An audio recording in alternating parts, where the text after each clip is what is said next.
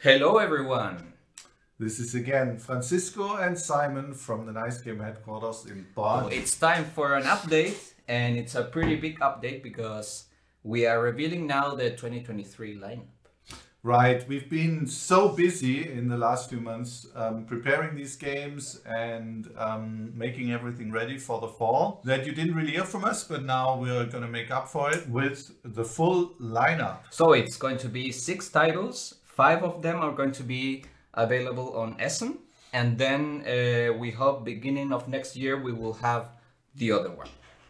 And Exactly. which are these titles? First of all, there is a really cool game that we found on Kickstarter with a really unique theme and really unique mechanisms. And I'm sure you know what I'm talking about. It's Empire's End. exactly by John D. Clare. We saw it and we immediately want to do it because it has really nice graphics. But what really convinced us of this game is that it's a reverse bidding game like No Thanks or Geschenkt ist noch zu teuer in German, but with a much bigger scale than the original. We each have our own empire and these empires are in decline.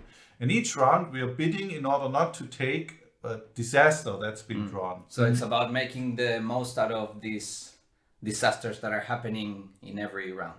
Exactly, because you're gonna lose something every round. Either you're gonna lose the resources that you're bidding to mitigate or to avoid taking the disaster, or you're gonna lose one of your provinces that's doing something for your empire. This is probably something that not everyone will love because people generally love in games to build up more and to get more and more and more, and so this is kind of the opposite of that. But I think that's the attractive thing, that it's the anti-civilization game. Right? Exactly, it's like you destroy your civilization, or you like it's going down all the time, and so that's Just really- like our civilization. just like our civilization, our company, our personal lives, we're all gonna eventually decline. That's coming out by Nice Game Publishing in German, and it's going to be available in Essen.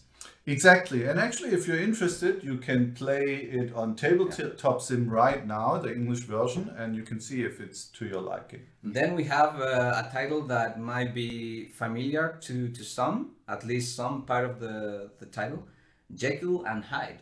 But this time they're not against each other, they are working together. Exactly, what a twist. So we initially were not sure if this was gonna make it for this year, so we didn't mention it in any earlier announcements, but actually it's going to be ready and it's coming for Essen. The second part of the trick-taking line now, serious now, which it didn't used to be. And as you said, it's not competitive trick-taking game this time around for 2 players, but it is a cooperative trick-taking game. We played a bunch of this before committing to it, and I have to say it's a really nice twist that preserves a lot of the things that were great about Jekyll versus Hyde, while at the same time changing it up a lot, because clearly if you're playing cooperatively, you have to play in a very different way. Yeah. So you still have, for example, these powers that are attached to the different sets, but they are different, of course. They do different things. And in this case, you are working against the Scotland Yard.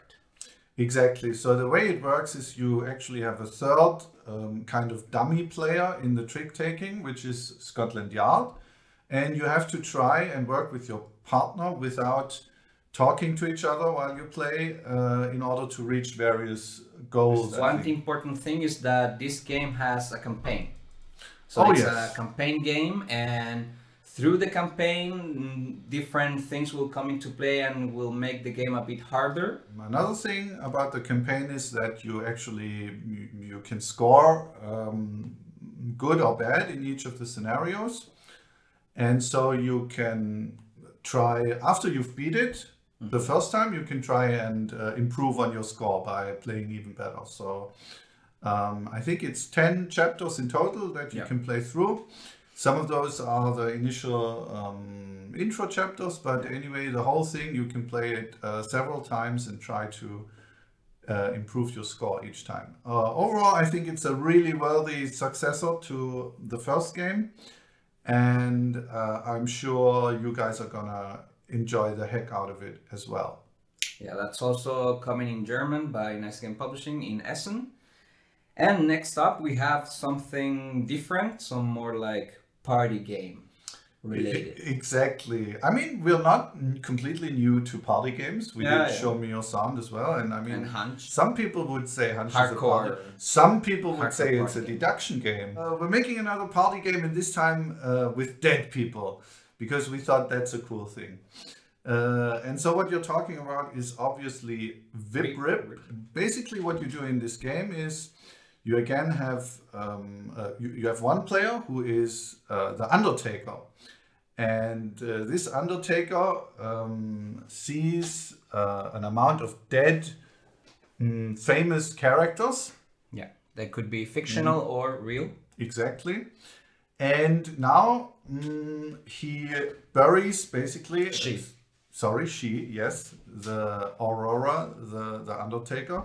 She buries 3 of them and gives a grave inscription to each of them, which is a popular proverb, because there's a deck with dead people or with famous characters and a deck with proverbs. And so then the other players have to basically determine which inscription is supposed to describe which of the VIPs. And also something important is that since this is the German edition, it's like German proverbs, like typical German proverbs. And also in the characters, we worked a lot on characters that are relatable to the German audience. Anyway, check it out, VIP-RIP. It's gonna be available in Essen as well. Another smaller project is actually an expansion to one of last year's titles.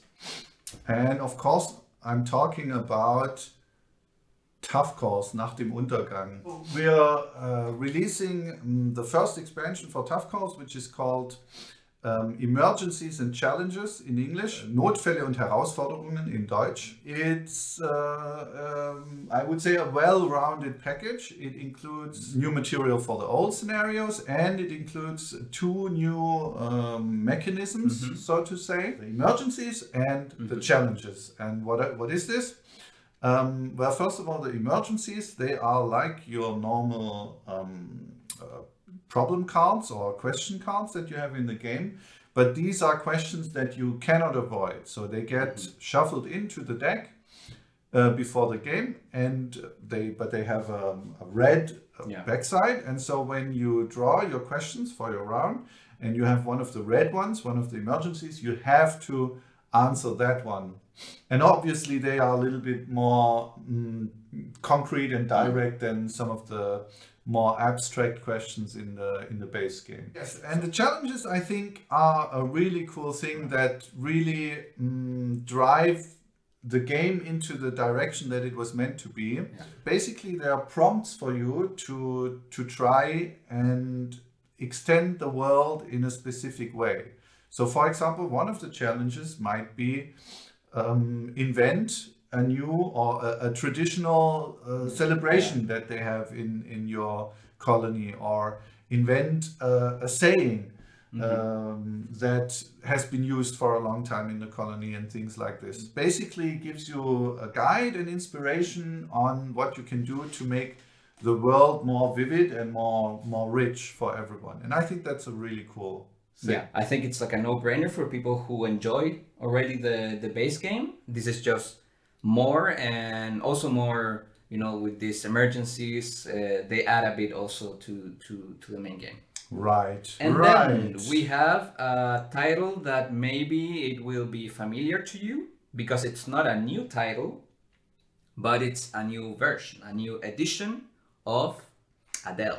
Exactly. So we actually were very happy with the success we had with Adele. This is not just a reprint, this is a new edition with a lot of small but significant updates, I would say. that make it a better experience overall. So this time we have full player references with all the info that you might need. We've updated the rulebook, we've clarified some of the, along with the original publisher, of course, who did most of this work anyway, improved the iconography or the way some of the material integrates. Now we go to kind of the last one, which is not going to be in Essen, but we still need to talk about it because it's also like one of the bigger projects that we have on the pipeline, and it's hopefully coming the beginning of next year. Okay, so what we're talking about is obviously Slay the Spire, the board game, not the video game, and the exact time of arrival is not yet clear. As always with Kickstarters, there's a lot of stuff that has to be optimized and coordinated between many different places, especially with a big project like this. So if you are interested in that process, actually you can head over to the Kickstarter page and participate in that process. But anyway, the point is, this is going to be a really big and really cool thing, especially if you already know the video game and you want to play it on your table with your friends in a cooperative analog way. Maybe early next year.